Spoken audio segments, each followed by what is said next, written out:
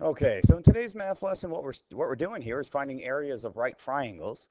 Now, in order to find an area of a triangle or a right triangle in this case, what we're going to do is sort of trick the world here. We're going to take that triangle and we're going to create a rectangle, noticing that this particular triangle is 1/2 the size of the entire rectangle that's created. So, in order to find the area of just the triangle, or the space inside the shape here, what I'm going to do is find the area of the entire shape and then divide that by 2, or take half of that particular total. And so it's a nice little trick way of doing things, but it's very effective and it works. So there are two values that I need. I need a base value, which is going to be my 31.2 right here, and I need a height value, which is my 9.1, because once again, if I create that rectangle, this guy is my 31.2, here's my base, and here's my height. There, all right, so here's my base, and there's my height. Now, what does this look like as far as the formula is concerned? Well, we're going to start with area, and so we're going to take the half of the base times the height.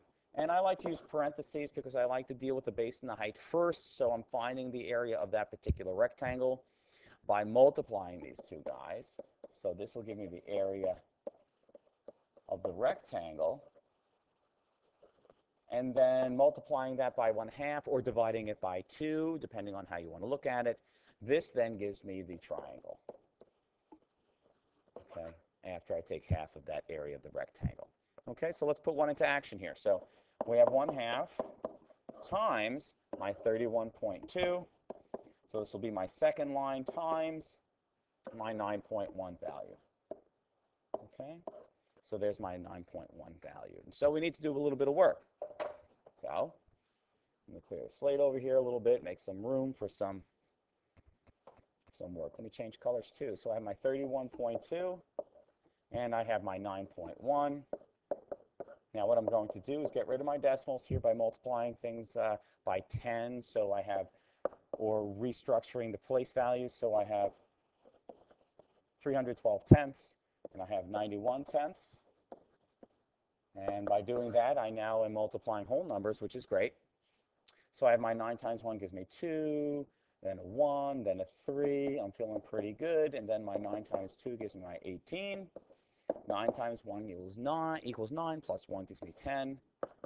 9 times 3, 27, plus 1, 28. Add that down. There's a 2, a 9, a 3, an 8, and another 2. I have tenths times tenths, which gives me hundredths.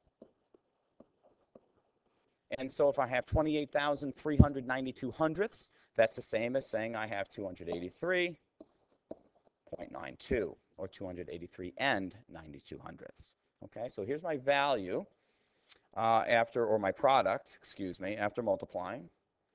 Let's see, do that again.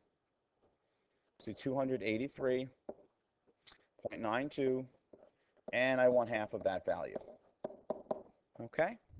And if I want half of that value, the best way to take care of that is to divide it by 2. Okay, let me do that in red. So 283.92 divided by 2. Put my decimal right up there. I'll do a little shorthand here, or short division. 2 goes into 1, 2 goes into 4 times, 2 goes into 3 once with 1 left over. I'll put that guy over there. 2 goes into 19. 9 times for 18, 1 left. I'll put that guy over there for 12. 2 goes into 12 6 times, and I'm feeling pretty good. So area equals 141.96, and our unit is centimeters. And we're looking at squares. Okay, so 141.96 centimeters squared. Remember the rectangle that it was created. Here's the area of that particular rectangle. We took half of it, and this gives me the area of the triangle it created. Okay, that's the deal, folks. Now, those were numbers that caused a little bit of havoc for us to do a little bit of extra work. Hope some of them are much more clean, but essentially that's the deal. Okay, thanks so much, folks. Take care. Bye-bye.